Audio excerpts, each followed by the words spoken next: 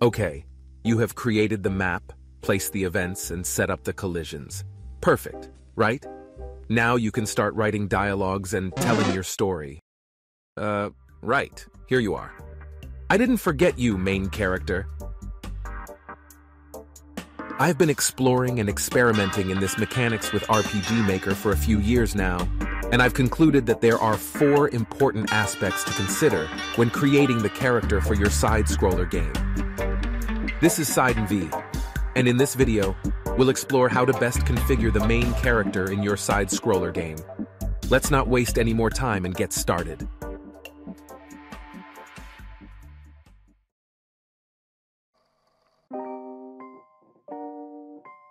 The animations of our character are extremely important.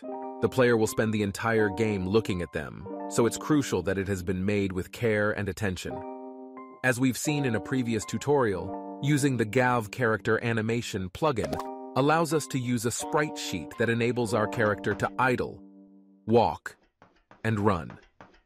You may have noticed that our character's sprite sheet has 4 columns, well, the last one containing the jumping animation. Thanks to GAV's Jump Ability plugin, our character can jump a certain number of tiles. It won't be like playing a platformer, but it can be a nice feature. Now, not everyone is skilled in animation, and perhaps you prefer to stick with something simple to enhance your character's look. In that case, I suggest using the MOG Character Motion plugin, which makes the character breathe slowly with a simple plugin command. You can also make the character fly, disappear, shake, rotate, and apply other cool effects to any event.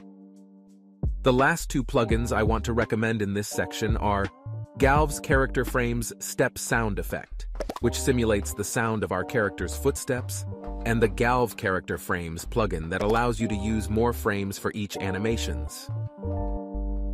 Character movement.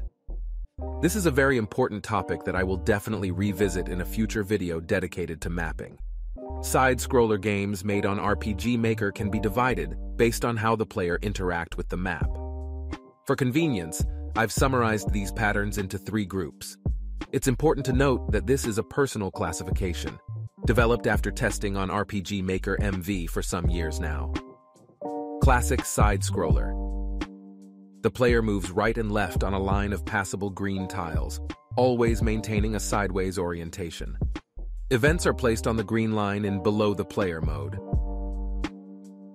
Directional side-scroller.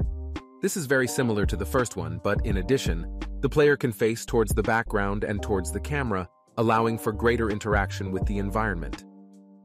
In this case, the only change from the first movement type is the addition of 2 animations for the up and down directions in the sprite sheet.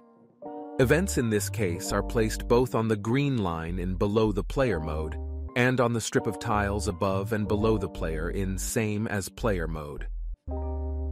Beat-em-up style side-scroller.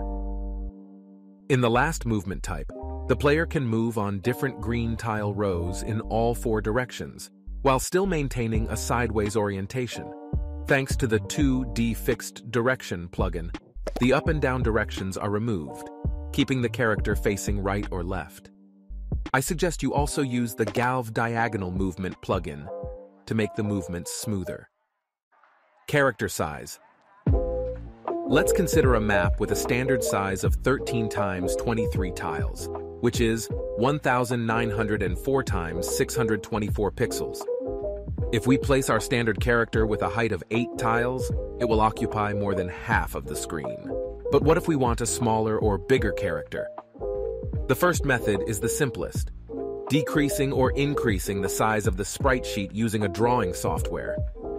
On my itch page, you can find sprite sheets of different sizes, all ready to be used.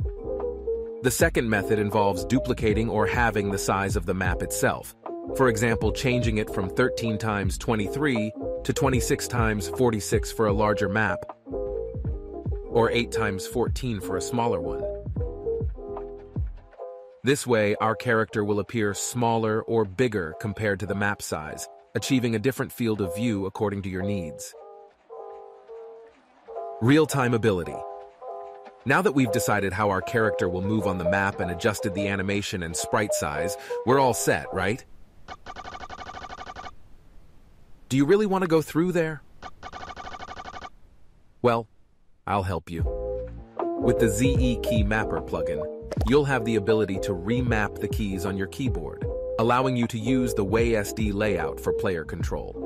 However, you'll also need the Heim Common Event Buttons plugin, which allows you to assign a specific common event to a keyboard key. Let's take crouching as an example.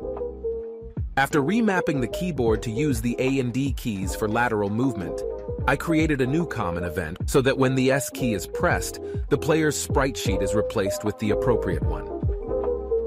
I repeated the same process for the W key so that when it's pressed, the player stands up. By activating the crouched switch, the player can pass through the event that previously blocked their path.